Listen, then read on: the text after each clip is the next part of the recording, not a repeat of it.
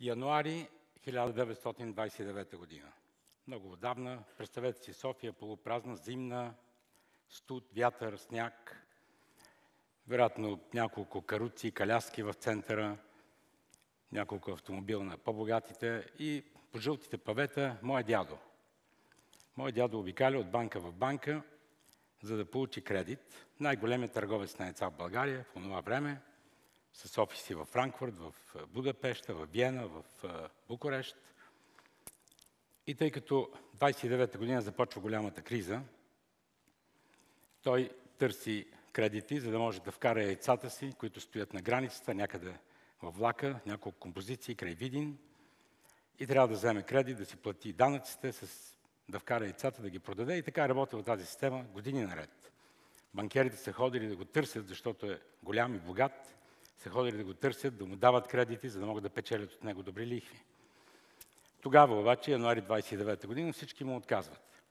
И той, отчаян, не знае какво да прави, прибира се в хотела си, хотел Централ, все още го има този хотел, преди 10 на години го възстановиха, на Христо Ботев и на Стамбулийски. Пише едно писмо, вади револвера и с един куршум слага край на живота си. Той е платил неговата си цена, защото достоинството му е било накърнено. И това е истинска история, както и всички, които ще ви разкажа днес. Това е цената на моя дядо, Моше, и никой няма право да го съди, още по-малко. Аз така си е решил човека, така е платил своята цена, за да изкупи това, че достоинството му е било накърнено. И тази история има в известен смисъл и хепи енд, защото събират се всички хора, на които той дължи пари и които се чакат от него стоката, заедно с баба ми, събират пари, внасят въпросните яйца, продават ги, всичко се разчиства. И от тогава, поне аз докато я помня, баба ми Матилда винаги казваше: Максим, това, което се оправя с пари, въобще не го мисли. Пък знаете, че има една еврейска поговорка, че ако нещо може да се оправи с пари, то тогава това не е проблем, а това е разход. Така или иначе, това е историята. Днес искам да говорим за цената, която ние плащаме, за нашия модерен живот, за това, че сме онлайн, за това, че всичко е прозрачно. Тази цена, която съпътства нашите успехи, нашите провали, нашите несбъднати мечти, надежди и хубави моменти. Първият елемент на тази цена е, че ние трябва да се научим да говорим много езици. Преди няколко години написах една книга "Поколението F" и в нея предвиждах, че до 2025 година света ще говори един единствен език и този език се нарича Broken English. Сега, 2017 вече това се случва. И това се случва, защото който и да не може да предвиди бързината, с която стават промените. Преди 10 на години бях в Токио, той живеех в Йокохама, пътувах всеки ден до Токио. Изкарах един месец в най-голямата рекламна агенция в света, Денцо. И последния или предпоследния ден, преди да приключа, при мен пристигна един от 8-те заместник-директори на един от 52-мата изпълнителни директори. И седна до мен и ми каза: Бехар-сан, нашия президент ще ви види. Нашия президент ще ви види, или 3 или 5 минути ще имате при него. И аз казах: супер, качихме се на асансьора, 70 кой си етаж, на възтъргача, влязахме вътре, президента много възрастен, може би 90 на години, някъде 1,20 м. Влязахме, аз си държах визитната картичка още от асансьора през цялото време, с 2 ръце. И на вратата той ми се поклони, аз му се поклоних и му казах: Mr. President, very nice to meet you, thank you very much. Той взе визитната картичка, погледна и каза: Бехар, Bulgaria, как да е? Аз, Bulgaria, Стоичков, йогурт, Стоичков. Защото там това са двете разпознаваеми неща, с които свързват България.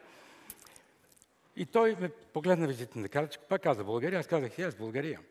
Дойде до мен и ми каза: shit. И аз умрях, не знам какво да направя. И му казах: Mr. President, thank you very much for your time, it was very nice to meet you. Bulgaria, йогурт. И той още повече се приближи и ми каза: shit. И аз вече бях съвсем застрелян. И директорът се доближи до мен и каза: Бехар-сан, our president invites you to sit. И двамата говорихме един и същ език. Аз английски, той английски. А в днешно време е още по-сложно. Това става преди 10 години.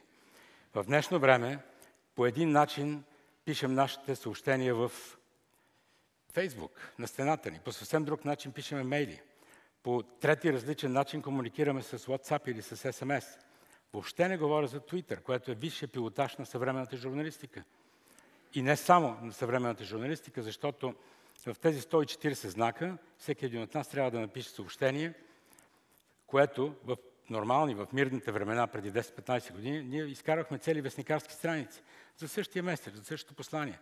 Да не говорим, че тези дни един президент в Белия дом управлява света чрез Twitter.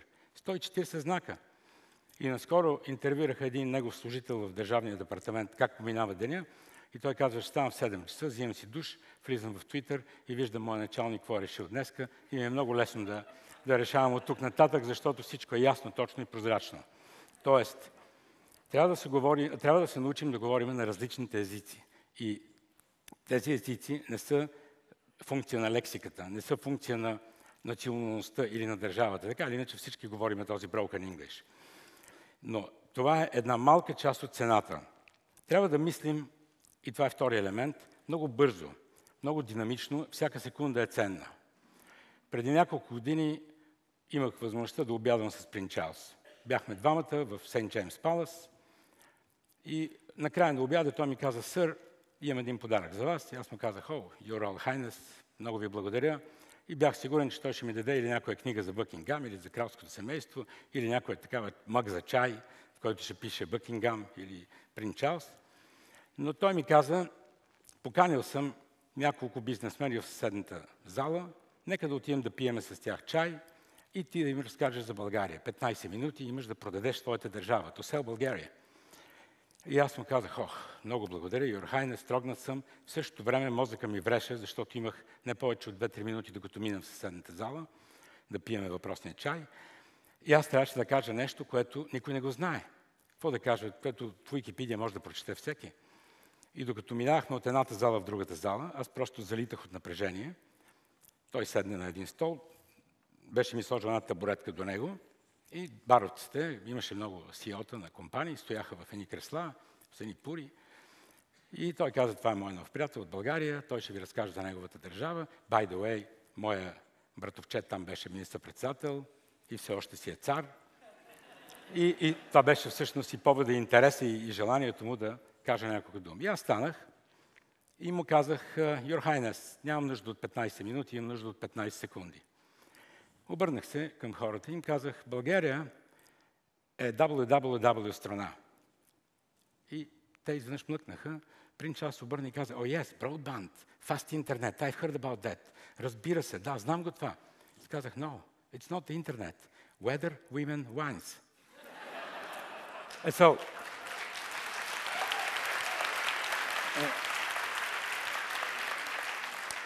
И това показва колко бързо трябва да мислим, колко креативни трябва да сме, как всяка една минута може да е загубена.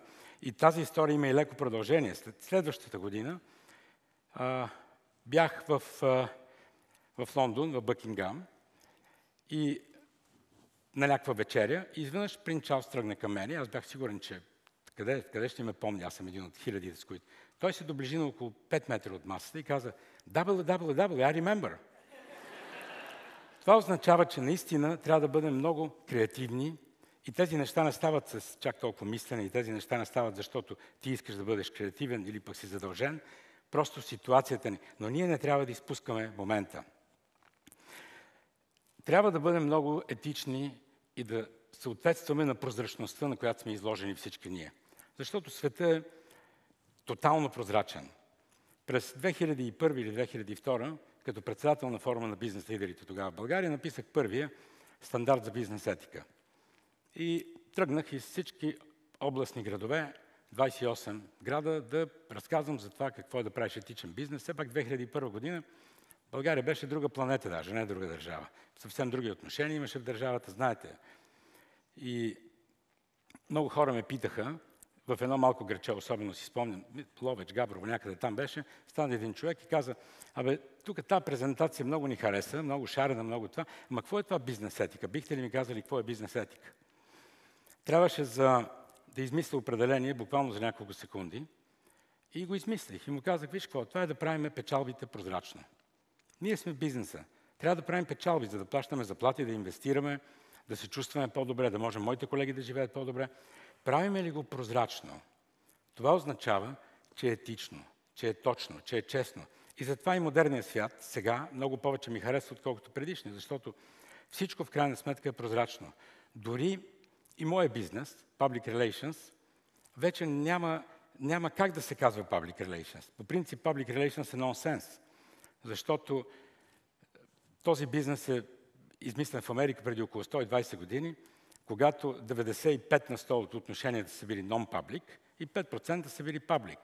Всички отношения са се формирали в лобитата на хотели, нагоре-надолу, между хората, в частни разговори.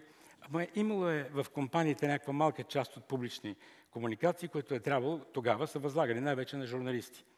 Сега всичко е public, 100%. Да кажеш public relations, и дори като обикалям по света и като правя презентации, много се замислям, като ме питат какво работиш, как да го кажа. Защото public relations е равнозначно на прозрачно стъкло или на мокра дъжд. На практика то е нонсенс, защото всички наши отношения са public. Един ден, и то не след дълго, вероятно, моят бизнес ще има съвсем друго наименование. То може би ще бъде life relation, защото всичко в момента е ценно, когато е life. И разбира се, на последно място, но не е никак на последно място, и ще го вържа с историята, с която започнах, с моя дядо, трябва да пазим нашето достоинство.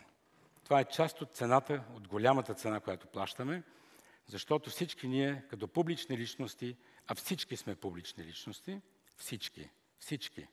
Само преди няколко години публични личности бяха журналистите, спортистите, политиците, шоу-бизнеса.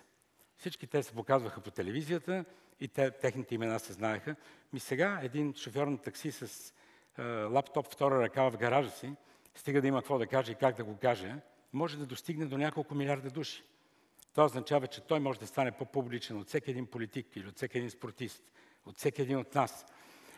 И тъй като всички ние сме публични и сме изложени на някаква опасност, нашия авторитет, нашата репутация да бъдат накърнени, трябва винаги и на всяка цена да пазиме нашия авторитет, да пазиме нашето достоинство.